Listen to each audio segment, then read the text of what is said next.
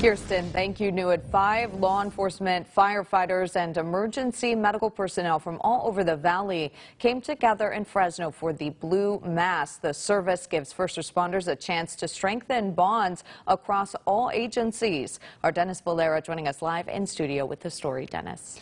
Megan, the Blue Mass is just another way our Central Valley agencies showed they are united. This is the service's 7th year, and all first responders who attend say they feel the community's support even after it ends.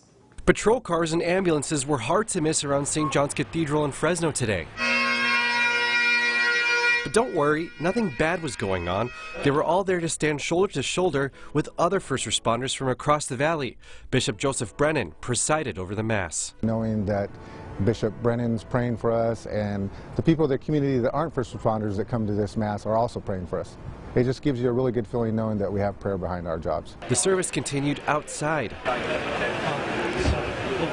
with Bishop Brennan blessing first responders' vehicles. This is the bishop's first Blue Mass since he was installed in May. He says seeing so many different agencies together shows how much public safety is a priority in the Central Valley. It's about protecting people. It's about protecting vulnerable people. It's about protecting children too, and they help us there immensely. For many of those attending, the service gives a little push needed to know their work is appreciated. Feel refreshed. Feel refreshed to feel good about yourself. You feel good as a law enforcement officer being able to come and receive a special blessing at a Mass like this. Now, while this happened at a Catholic church, people of all faiths were welcome to attend. Live in studio, Dennis Valera, KC24, local news that matters.